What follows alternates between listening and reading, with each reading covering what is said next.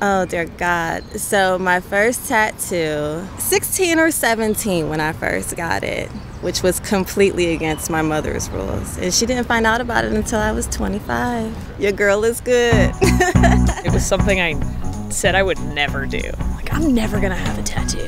There's nothing I like enough to want to put it on my body forever. I actually found this image on gift wrapping. I felt like really naive, and I didn't want to just walk into some place like, do you guys do tattoos? The first night, like after I got it, I was like, what have I done? I told my mom after, and she didn't talk to me for a week. Apparently she's always had this fantasy that we were gonna get tattoos together, never verbalized. They were just like, well, it's not like an ex's name on my back or something. It's my ex-girlfriend's handwriting. I was thinking about getting a line through it, maybe. I was like, man, it'd be so awesome if I had a tattoo. So I literally went to the tattoo shop, looked on the wall, and I was like, that one. And that was my first tattoo.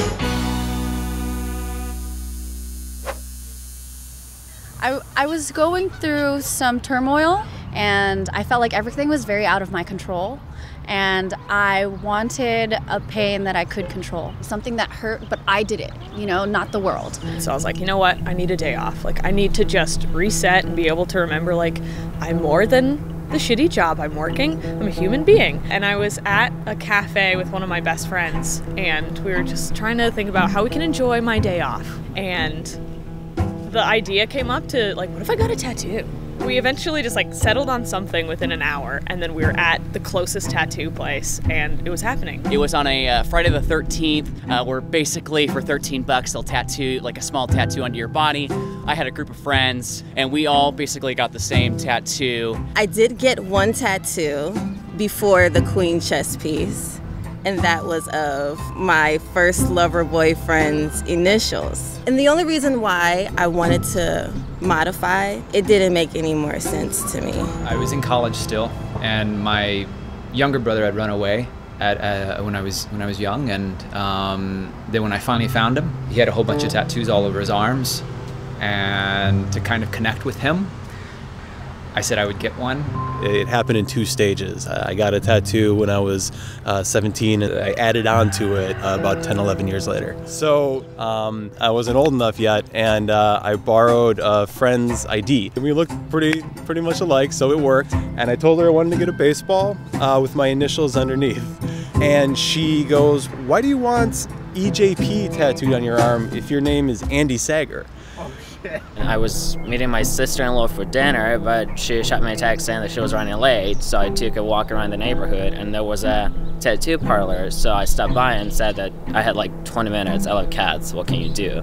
And he was like, how about this silhouette of a cat? I was like, that'll do. And he was like doing the tattoo, and he was like falling asleep, and you know, and my brother was like, no, don't worry, he does his best work when he's high.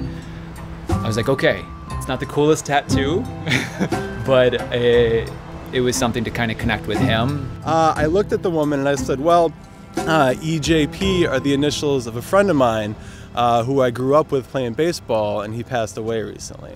I felt bad the moment the words left my mouth, but it worked like a charm. And afterwards, it was like, oh, there it is. Like, there it's been forever. It's not so much putting something on myself, it's like I'm exposing it. Like, it's always been there, it's just now I can see it and everyone else can. But she did it in a way that she put the initials in a little scroll, and it was very kind of morbid, which totally makes sense considering what she thought to be the truth. At first I was like, you know, the line's a little bit wonky, like maybe it's imperfect, but it was my first tattoo, it was impulsive.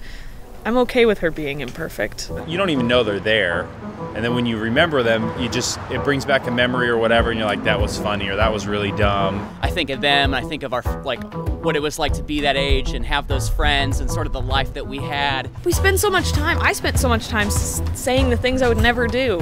Like, I'm never gonna move away from Seattle. Like, I'm never gonna get a tattoo. And then I did them, and I'm still here.